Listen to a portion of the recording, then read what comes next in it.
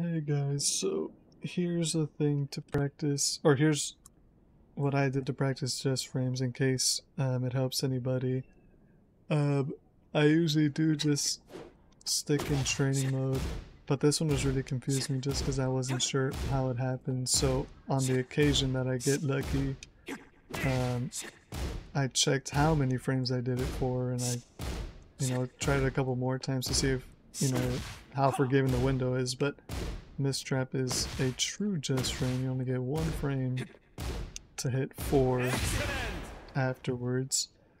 So looking at that last attempt here, I did 4, I hit 3, 4, 4 frames, that go for 6 frames, and then on frame, I guess that's 10 here, held A down for the feint. You don't have to hold it, but it helps clear up the input history. And then 21 frames later, or I guess on the 22nd frame after that, that's when you hit 4. So 10, 21, that's 31 frames since you pressed A, so including the first frame, count that as 1, then 30 frames later, and then one more frame after, that's the 32nd frame where you hit 4. So that's great and all. You can, I did do this at first where, I kept seeing, I would attempt it, see how off I was, and adjust accordingly, which did work, but I know some people might prefer the audio cues that kind of happen in the demo option here. Let me pull that up real quick. I'm going down. Acid rain, this trap. But the one thing about the demo is it plays those first 3 inputs really fast, and it kind of muddies it up. So I didn't find that very helpful, but what you can do is go to thirtydollar.website and just, put in the amount of frames. All you have to do is make sure the tempo is 36,000, which means every beat is 1 frame.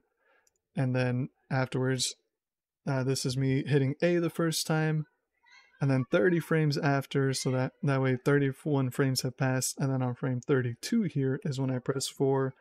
You don't have to include the second A press, or the second 3 press on this here, because it just kind of makes it harder to be sure. But you just set that, set a big pause at the end just so it doesn't repeat too fast, and then you can hear the timing. And I'll try to play alongside here.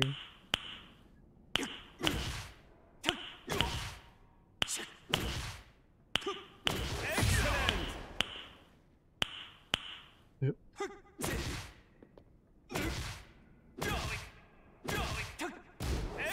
Yep, so with that, it's pretty helpful, and you can use that to practice any just frame moves.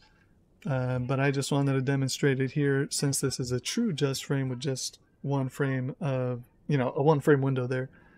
So hopefully people find this helpful. It's going to be kind of tough to map it for, stuff with multiple hits, like this one here. But for easy ones, or for simple ones like this trap where it's just 1 frame, this is a concrete way to get an audio cue for that timing there, just using the input history and apply it in a timeline of some sort. So I just found $30 website the easiest way to do that. There might be a better way out there, but yeah, thanks for watching.